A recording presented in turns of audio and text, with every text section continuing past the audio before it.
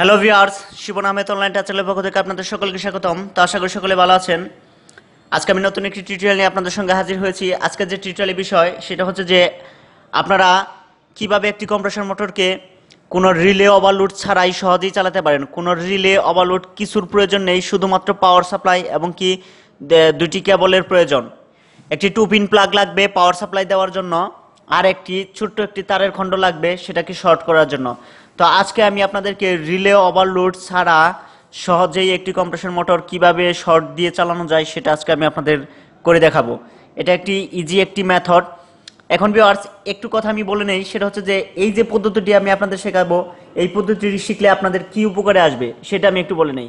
ধরেন আপনি এমন কোথাও কাজ করতে গেছেন, আপনার সঙ্গে রিলে বা ওভারলোড নেই, অথবা আপনার সঙ্গে যে রিলে বা ওভারলোড ছিল সেগুলো হঠাৎ করে নষ্ট হয়ে গেছে। তখন আপনি কি করবেন? রিলে ওভারলোড নেই বলে কি আপনি কাজটা ফেলে চলে আসবেন? রিলে ওভারলোড নিয়ে আবার পরবর্তীতে কোনো সময় যাবেন না, সেটা আপনাকে করতে হবে না। আপনি রিলে ওভারলোড ছাড়াও একটি কম্প্রেসর মোটরকে অনায়াসে চালাতে পারবেন, কোনো সমস্যা নেই।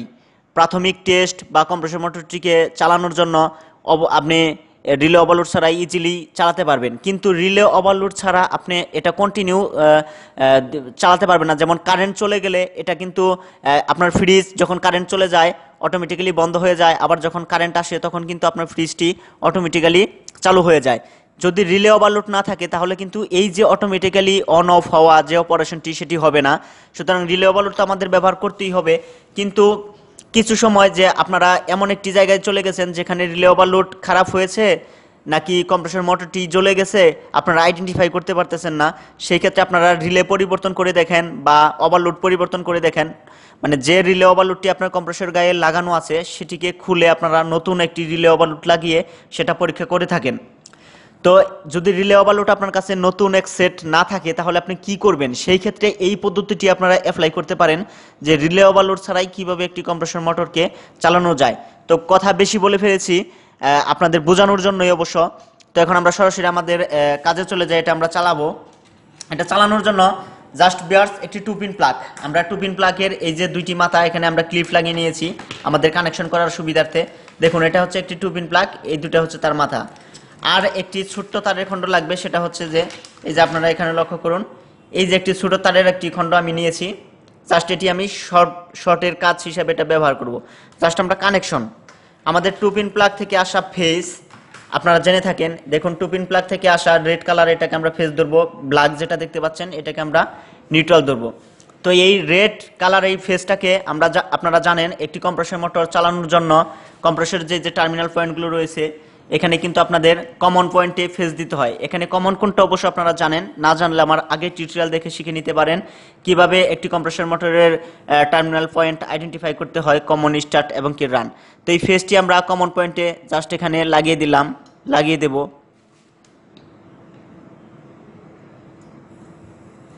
দেখুন, আমি আমার ফেজটি সরাসরি এই কমন পয়েন্টে লাগিয়ে দিলাম। 2 পিন প্লাগ থেকে আসা ফেজটি আমার হাতে রয়েছে নিউট্রাল। এই নিউট্রাল পয়েন্টটি আমরা এখানে আমাদের রানিং পয়েন্ট, রানিংয়ে নিউট্রাল দিতে হয়, রানিংয়ে লাগিয়ে দিলাম। অর্থাৎ কম্প্রেসর মোটরের টার্মিনাল পয়েন্টের হাতের ডান পাশে আমরা এখানে রানিং পয়েন্টে নিউট্রাল লাগিয়ে দিয়েছি। তো বাকি যে ছোটো একটি কেবলের টুকরা আমি নিয়েছি, এই কেবলের টুকরাটি একটি মাথায় আমি ক্লিপ লাগিয়ে নিয়েছি আমাদের কানেকশনের সুবিধার্থে। এটা আমরা জাস্ট এই স্টার্টিং পয়েন্টে লাগিয়ে দিলাম। বাকি আমার হাতে আরেকটি মাথা রয়ে গেল, এই মাথাটি দিয়ে আমরা জাস্ট আমাদের এখানে যে রানিং পয়েন্টটি রয়েছে আপনারা লক্ষ্য করবেন, এখানে যে ব্ল্যাক কালারের রানিং পয়েন্টটি রয়েছে জাস্ট এখানে আমরা এটাকে এভাবে শর্ট দেব। শর্ট দেওয়ার পর এটাকে সরিয়ে ফেলবো, আমাদের কম্প্রেসরটি অটোমেটিক্যালি চলতে থাকবে। এই পয়েন্টটি আমরা এখানে শর্ট দিয়ে ধরবো এবং কি এটা সরিয়ে নেব, আমাদের কম্প্রেসর মোটরটি চলতে থাকবে। দেখুন, আমরা পাওয়ার সাপ্লাই দিই, আমার 2 পিন প্লাগটি আমি সরাসরি এখন পাওয়ার সাপ্লাই দিয়ে সুইচ দিয়ে তারপর আমি এই শর্টের কাজটি করব। ডিয়ার ভিউয়ার, শর্ট দেওয়ার পর আমাদের কম্প্রেসরটি চলতেছে কিনা সেটা বোঝার জন্য আমি এই এম্পিয়ার মিটারটি ব্যবহার করব। এখানে এম্পিয়ার মিটারে আমরা এখানে দেখুন এম্পিয়ার পজিশনে রেখেছি। এই মিটারটিতে এম্পিয়ার শো করবে কম্প্রেসর মোটরটি চললে, আর না চললে তো শো করবে না। দেখুন এখন 0 রয়েছে, এটা 0 থাকবে যদি না চলে, আর চললে অবশ্যই মিটারটি শো করবে এম্পিয়ার।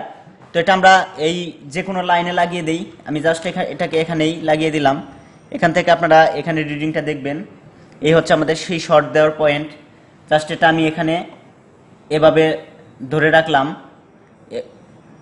ভিউয়ার্স আপনারা লক্ষ্য করুন, এই যে কেবলটি আমরা এটা রানিং পয়েন্টে ধরে রাখলাম, জাস্ট আমি সুইচের অপশনটিতে চাপ দেব। আমার সহকারী এখানে রয়েছে সুইচে চাপ দেওয়ার জন্য, সে সুইচে চাপ দেওয়ার সঙ্গে সঙ্গেই কম্প্রেসরটি চলে উঠবে এবং কি আমি এটা সরিয়ে নেব। দেখুন কম্প্রেসর মোটরটি অলরেডি চলে গেছে, 1.2 এম্পিয়ার নিচ্ছে এবং কি কম্প্রেসর মোটর চলার শব্দ হচ্ছে। এটা আমি আবারও আপনাদের করে দেখাবো, কারণ এখানে রিলে ওভারলোড যেহেতু আমরা ব্যবহার করি নেই, এটা যে কতবার আমরা এটা ব্যবহার করতে পারবো, মানে এখানে 3 মিনিটের কোনো গ্যাপ দিতে হবে না। আপনারা জানেন যে পিটিসি রিলে ব্যবহার করলে 3 মিনিট পরে অন্তর অন্তর আমাদের কম্প্রেসর মোটরটি চালাতে হয়, তা না হলে কম্প্রেসর মোটরটি চলবে না, কারণ রিলেটি অত্যন্ত গরম হয়ে যায়, সেটা নর্মালি তখন যে পজিশনে থাকার কথা সেটা থাকে না সেইভাবে। তো এটা বন্ধ করে আমি বারবার আপনাদের দেখাতে পারবো, কারণ এটা যেহেতু আমি শর্ট দিয়ে চালাচ্ছি। বন্ধ করে দেই আমরা।